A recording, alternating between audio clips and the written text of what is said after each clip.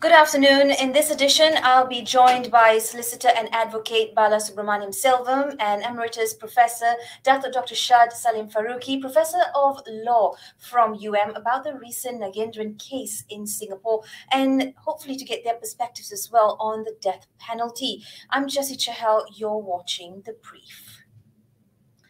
Moving on, an update on our Prime Minister's visit to Indonesia. Datuk Seri Ismail Sabri Yaakob is scheduled to meet Indonesian President Joko Widodo at the Istana Bogor today to discuss several matters of interest. In fact, I think us here at Bernama TV have brought you some footage of that meet that's happening right about this time. He's also indicated on Twitter that several MOUs and agreements between both countries will be signed at this meeting. Those were some of the statements from the Prime Minister. Now, moving on to the Parliament, here are some further updates. According to the Dewan Rakyat Deputy Speaker, members of Parliament who have yet to receive their COVID-19 booster shots can do so tomorrow. Shots will be administered from 9 a.m. right up to 1 p.m. at the Parliament Clinic. Now, the Health Ministry has administered the first round of booster shots for MPs on the 2nd of November. Here's a quick reminder. Booster doses beginning nationwide, or rather did begin nationwide on October 13th for fully vaccinated individuals, is mainly to ensure that immunity is maintained and especially, of course, against the different variants of concern, the main one at this point being the Delta variant. Now, despite a mandate issued by the Public Service Department, about 1.8% or around 28,800 civil servants have yet to be vaccinated against COVID-19. The Minister and the Prime Minister's Department of Special Functions told the Dewan Rakyat earlier today that no disciplinary action has been taken against these unvaccinated individuals. He's affirmed that there are at least 7 different punishments from civil servants who refuse the vaccine, but also has stressed that due process must be observed at all times. Now, let's move on to a case that, of course, is filling up all our news feeds, and one that is important and that needs attention and discussion around it as well. A court in Singapore has put on hold the imminent execution of a Malaysian drug smuggler who campaigners say has limited mental capacity. Nagendran Dharmalingam was scheduled to be hanged today for attempting to bring a small amount of heroin into Singapore 2 years ago. The case will be heard again by the Court of Appeal come Tuesday on the grounds that Mr. Nagendran is not of sound mind. More than 60,000 people have now signed a petition calling for Singapore's president to pardon him, citing the fact that executing a mentally ill person is prohibited under international human rights law. The movement has gained attention from the UN and even British billionaire Richard Branson. Now, here's a quick note that Singapore has one of the harshest laws against drugs in the world, which includes capital punishment. At this point, I'd like to bring in Advocate and Solicitor Balasubrameniam Selvam to dive deeper into this whole situation and give us better understanding, perhaps, of some of the punishment around a death penalty and how that can be executed as well. I'll wait till I bring in my guest at this point, Balasubrameniam Selvam, to be joined in our discussion right here on The Brief. Just speaking to the production team at the back end, if you could just very quickly bring in my guest for today.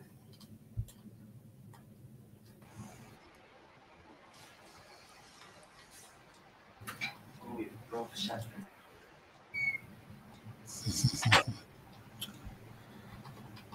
Okay, we will move on to our next guest, a very important guest. I've spoken to him before, and it's always a privilege to speak to him and hear some of his thoughts as well.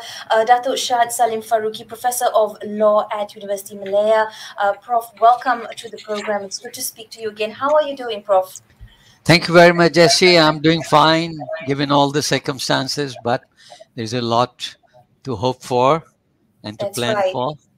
it does seem that all we have to hang on at this point is hope, and that really goes across so many different important issues that we have at hand. But let's look at the issue of Nagendran at this point. To date, 140 countries have abolished the death penalty in law or perhaps even in practice, demonstrating that the desire to end capital punishment is shared by cultures and societies in almost every region across the world. Prof, can you give us an overview of the death penalty globally and then, of course, here in Malaysia? Thank you very much, Jessy, and good afternoon to all your listeners. I agree with you that there is a growing tide around the world questioning the morality, the legality, and the utility of the death penalty. And I'm happy to say that the tide has reached our shores. However, I must offer some qualifications and clarifications on this movement to abolish the death penalty. First of all, I wish to point out that the debate about death penalty is fixated at two extremes. There are those who call for the total abolition, and there are those who call for the status quo, the retention of the law as it is. To the best of my knowledge, Jessy, there are 17 offences in this country for which there is death penalty. And out of these 17, 9 attract the mandatory death. Now, this count of 17 or 9 may vary because in the drug law, there are many drugs for which there is mandatory. So it depends on whether we count drugs as one or marijuana and hashish and heroin all separately. So there are about 17 offences, 9 are mandatory death. Now, my personal view is that middle paths are available. If we understand these, the support for reform and change in the law will be enhanced. First of all, one middle path is this. Instead of calling for a total abolition, we could ask for the removal of the mandatory nature of the death penalty. At the moment, 9 offences are mandatory, 9 crimes are subject to mandatory death, and there are 8 that are non-mandatory. I think judges should have discretion to fit the penalty to suit the crime. So that's one qualification. We concentrate on removal of the mandatory nature. Secondly is reduce the number of offences from 17 to lesser. For example, offences which are of a political nature, drug offences, gun offences could be removed from the death penalty roster. Perhaps the death penalty could still be maintained for mass killings, for terrorism, for genocide, for rape and killing of children. So in Prof, this area, are you of the opinion, Prof, if I may just sort of squeeze in here, are you of the opinion that as we have progressed as a society, that we should also now move away from some of the classical viewpoints of how some of these crimes are viewed? And do you think perhaps in this modern era right now, there should be more flexibility around some of these laws without compromising on ensuring that the rule of law remains priority? I agree with you. The law cannot stand still. Life is always larger than the law. Times change. New developments are there, and the law must keep pace. I fully agree that contemporary morality has to be taken note of. At the same time, please do bear in mind that it is not reasonable to tell people to forget their culture, to forget their religion, and I think we will all agree, and to tell people whose life has been devastated by some brutal killing by someone on one of their loved ones. It's not reasonable to tell them to forget it and take note of current morality. So I think what I would recommend to you is, while I agree with the abolition, I think we need to go for evolutionary changes rather than revolutionary changes. One more thing I wanted to point out to you is that many people who oppose the mandatory who oppose the death penalty are nevertheless themselves perpetrating it or supporting it in extrajudicial situations. And some of these situations actually are more heinous than death penalty after due process. Let me give you some examples. International law allows wars of self-defense. International law allows. Now, you'll agree with me, wars, all wars, result in massive killings, killings of innocent people. The Charter of the UN permits wars of self-defense. Most countries allow police powers to permit the extinguishing of life in certain circumstances. Even in the so-called best of democracies, police, the special security services maintain death squads. In the United States, for example, targeted killings in the name of war against terrorism are allowed through drone attacks. In many societies. Well, yeah, I do see some of the points you're making, but let me just bring you back to what we want your view on at this point of time, because it's so important. Tell us a little bit about the Nagendran situation in Singapore. Yeah, well, the situation in Singapore is this, that in Singapore, like in Malaysia, there is a death penalty mandatory for drug offenses, and after due process, he was found guilty. The extenuating circumstances that he is a person of diminished mental capacity, which should also mean diminished responsibility. Also, the other factor is this, that he has already suffered a number of years since his first arrest. And I think that could be taken into consideration. I was going to point out to you later on, I'll do it now. I think some categories of persons should not be subject to death penalty. One of them should be people suffering from psychological or other such disability. And it seems to me, though I do not know the medical situation fully, I think he's suffering from some such disability. So I think his is a case for not a pardon, is a case for reducing the penalty that has been awarded to him. And what do you think might be some possible outcomes? As we know, of course, there's been a lot of push from the ground to bring this issue up to light, to save him from being prosecuted. Yes. Well, I personally think, not just in his case, in other cases, the drug trafficking law with the mandatory death penalty is severely defective in this respect, that it basically catches the mules. But those who are really behind the crime, they are extraterritorial. They are not in the land, and actually they get away with it. There are many other things that one can point out which are an objection to the death penalty. One is, of course, the trend. You correctly pointed out that a very large number of countries are moving towards abolition of the death penalty. May I also point out, in international law, even for war crimes, crimes against humanity and genocide, tribal by the International Criminal Court, the maximum penalty is imprisonment and not death.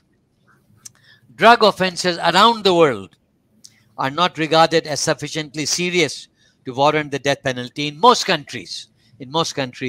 And the other factor that I hinted on just now is this: in most cases, it's the poor drug mule that is being caught, whereas actually the real perpetrators are going scot-free.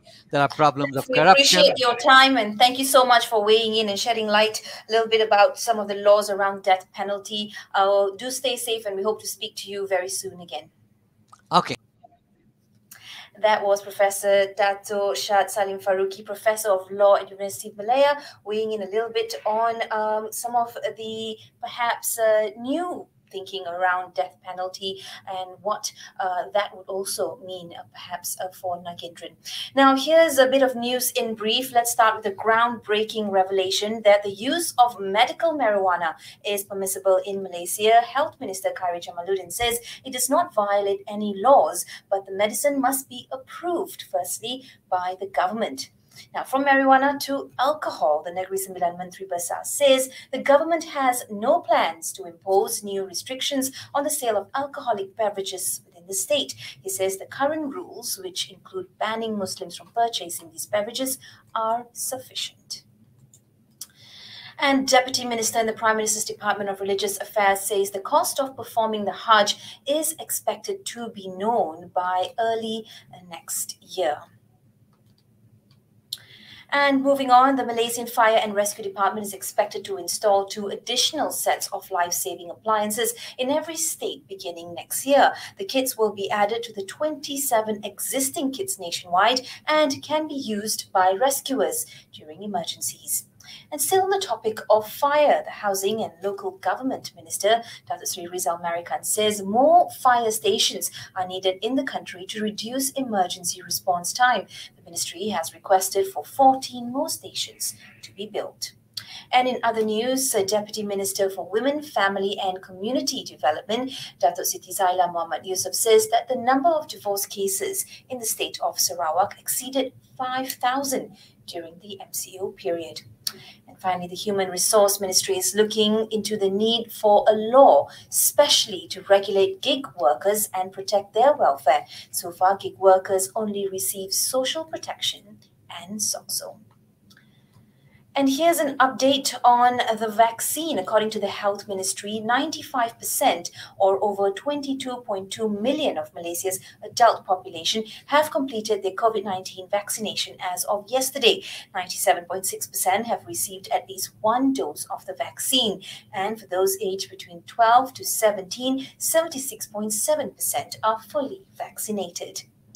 We move on to international news and what's trending globally. We shift your attention now to climate change. Analysts working on the CAT Climate Action Tracker has warned that the world is on track for a warming of 2.4 degrees Celsius by the end of the century, even if countries fulfill their pledges at the COP26. This is far beyond the UN target of 1.5 degrees. One of the organizations behind the CAT is Climate Analytics. Let's hear what its CEO, Bill Hare, has to say.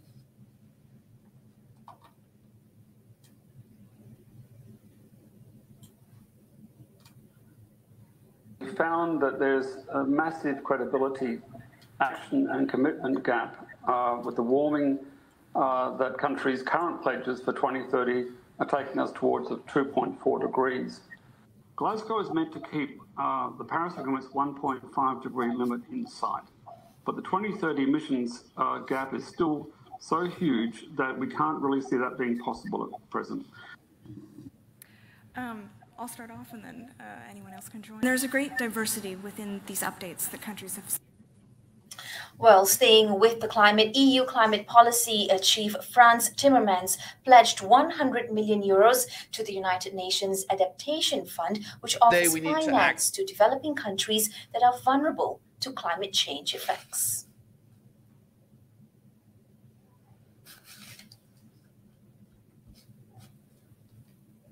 Act on adaptation as well. Financing adaptation is critical. We all repeated that mantra endlessly, but the rhetoric, sadly, is not followed by action, and we all need to do it now. That is why the European Commission will contribute 100 million euros to the Adaptation Fund, because those who need resources for adaptation also need to have predictability and clarity about its delivery. To the parties pushing for more ambition, I say this: you will find the EU on your side. To the parties stopping and stalling progress, I say, what are you waiting for? Science tells us we're out of time. Extreme weather events show us the consequences everywhere on our planet. To everyone here, I say, let's overcome our differences. and find solutions this week. Moving on to the Sri Lanka food crisis, a decision by Sri Lanka's government to ban imports of chemical fertilizers and move towards 100% organic agriculture is just one season has pushed farmers across the country to protest. Now, in May, the government announced that it would ban all imports of chemical fertilizers, including pesticides, weedicides, and fungicides. The president said that this was to promote healthier agricultural practices and, of course, sustainability. Farmers have waited for instructions on how to shift to organic farming, but the promised assistance never came. The decision could reduce Sri Lanka's paddy yield by 40%, bringing food security even lower. In response, the government has imported limited amounts of potassium chloride and liquid nanonitrogen bottles from India. And with that, we bring this edition to an end. Thank you so much for watching. And just some happier news to share with all of you. Malala Yousafzai, advocate for girls' education and the Nobel Peace Prize laureate, has gotten married. The 24-year-old announced the good news on social media. She took to Twitter and shared some pictures to announce it. She tied the knot in Birmingham with Asir Malik, who is an operations manager for the Pakistan Cricket Board.